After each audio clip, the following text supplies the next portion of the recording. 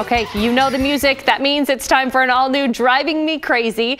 Have you ever been late to work because of a train? I have not recently, but it has happened. We don't really get affected here on 15th and Jefferson at 3 o'clock in the morning, but my wife deals with it all the time down there by OMSI. So according to ODOT, there are nearly 400 train crossings in the Portland metro area alone. Chris McGinness, not driving us crazy this morning, but tackling a topic that definitely drives people crazy. You know, guys, I actually got caught in not one, but two different crossings on two separate mornings when I was going out to do this story. So how appropriate, right? So yes, train crossings drive me crazy.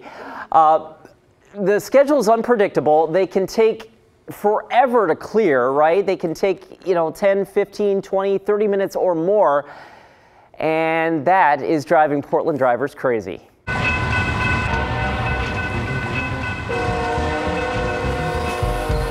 The Union Pacific maintains about 1,100 miles of rail in Oregon, which carry more than 215,000 rail cars full of Oregon products every year.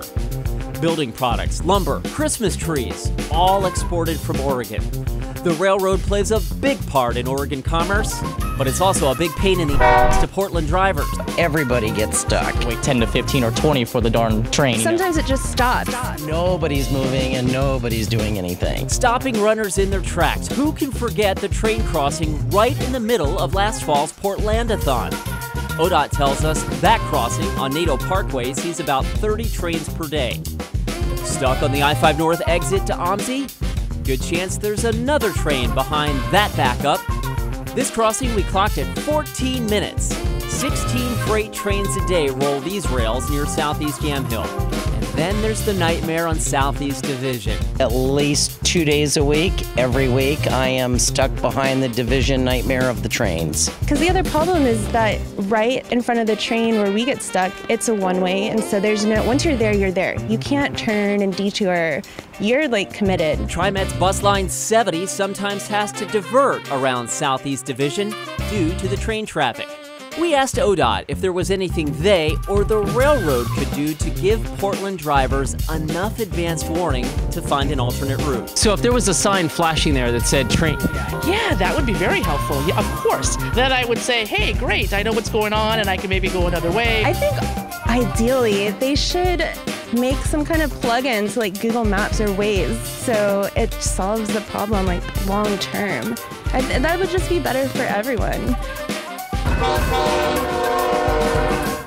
I mean, I like her idea. It seems like people like the idea of having a warning. So I wonder what ODOT has to say about it. So ODOT actually frequently already does this for interstate bridge lifts, right? Mm-hmm. They put out an advance warning, sometimes 10 to 15 minutes. They do an email push, which then signals various apps. They also have a warning sign on the freeway 2 miles from the bridge at Columbia Boulevard that says, hey, there's an interstate bridge lift in progress. Sure.